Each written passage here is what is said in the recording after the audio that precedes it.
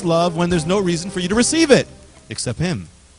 He was, Richard Wurmbrand once told me, he was in prison, and an older saint among them, an older pastor, he said to them, he said, do you want to tell me he said to Richard Wurmbrand, you want to tell me your sins? You have to get this off your shoulder. You want to just...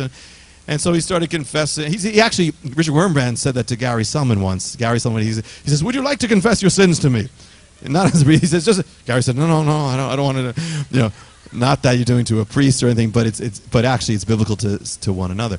But the thing is that it said, he started saying, well, I've had big sins in my life. Richard Wurmbrand said, I've had big sins, I've done this, and I've fallen in different things. And he said to, the older man said to Richard Wurmbrand, said, you're young now. He said, you've committed big sins, and you will commit more sins before you're finished. But one sin you must never commit, and that is never commit the sin of thinking that your sin is greater than the love of God. And so to us, God wants you to love without reason except him, and he wants you to receive his love without reason. You don't need it. In fact, when you are feeling most unworthy, that's when you're really going to learn what grace is all about. That's when we're going to be transformed by the amazing grace. What does amazing mean? I don't understand it, but I still accept it anyway. I don't deserve it. I don't warrant it. I didn't earn it, but I accept it anyway. It's amazing. We don't just accept grace. We accept an amazing grace. The mystery of love. And also that it never needs a reason. It never needs a reason to keep persevering. You just keep persevering even when you don't know there's no other reason but God and his love. That's it. There was a time when he almost lost his faith in prison when they were brainwashing the prisoners. And they were telling them that Christianity, the faith is dead. Nobody outside believes anymore. It's dead. Your family abandoned you. Nobody believes anymore. And he finally believed it. And it was then he saw a picture of Mary Magdalene at the tomb. Was it reasonable for Mary Magdalene to go to the tomb and anoint the body or just to stay by the tomb? She stayed outside the tomb. Why? He's dead. That was not reasonable, but it was love. It was love because she would rather be with him dead in the tomb than anywhere else with someone who's alive. Said, even if it's all gone, I'm still going to stay with you. And so he said, when he saw that, it was the Lord ministering, he said, all right, even if nobody believes anymore, if it's all dead on the outside, I will wait by the tomb. I will wait until it rises again, as it will. That you need to hold fast to God's love even when there's nothing else, and especially when there's nothing else. You hold on no matter what. Even there are times you feel like giving up, and there are times you say, why, Lord? But yet still I'm going to hold on to you. Still I'm going to hold on. I'm going to hold on. You never, turn to Matthew 5. It never needs a reason to receive it. You never need a reason to persevere in it. And you never need a reason to give it away and give it to that person. Verse 43.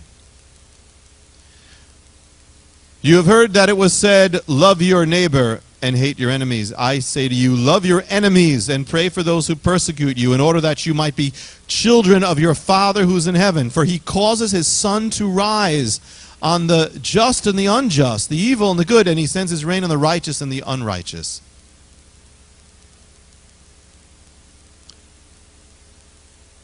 His life and the life of many people who have suffered for their faith is a life of forgiving the worst people, their enemies. And it's kind of like, back in these other countries, you see these saints of God, because you either have to get bitter or you have to become a saint. It's either one way or the other. You have to when someone sins against you, you think it's a bad thing. It's not. It's a choice to either become bitter or become a real saint. You want to become a real saint, then thank God for their sins against you, because it's enabling you to become like the Lord. His life was characterized by loving his enemies. When not that he didn't, people, everyone has faults, but the thing is, love characterized the life of God's saints. And the thing is that, during the time when the kind of Nazi party was in control of Romania, he was in hiding. He hid other Jews. When the communists took over and they were hunting down Germans, he hid German soldiers. As a Jew, In Sofia, Bulgaria, And these are the kind of stories that God has blessed, strengthens our faith. There was an imprisoned Christian who was put in a cell the size of a man, and there were nails inside this thing. And if they moved in the slightest way, if they started falling down, they would be pierced. And when the door was locked, his words were, "Father, forgive them. They don't know what they're doing." And the warden who was doing this, the communist warden, said, "What do you mean? What do you mean?" And he opened the door again. And so he found and he started sharing the gospel with his torturer. And when they later came, others came back, communists came back to the scene, they found the warden on his knees praying to receive the Lord. And the warden told the communist ones, he said, "I am no longer under your orders. I belong to the Messiah." And he too was put in prison. Love overcomes all, the love of God. God says, love your enemies. God says, love your enemies. Meaning, if you just love your friends, what good is it? What are you doing? Even criminals, even in organized crime, they love their friends. What good is that? If you're just loving your friends, or you're loving those who are good, then what are you doing for this world? If someone's good and you love them, what is the good that you're doing? The good you're doing is when you love those who are not lovable. That's when you're being a light to the world. See, God is not a realist, meaning he doesn't accept things as they are. Because he said, well, but he created everything out of nothing. There was nothing. He didn't accept that. He said, let there be. So those who are his children also can't be realists. They don't just accept things as they are and just call it as it is. They don't accept things as they are, but by faith, they call that which is not as if it was. Someone is unloving, you love them as if they were in the Lord. And people are transformed by that power.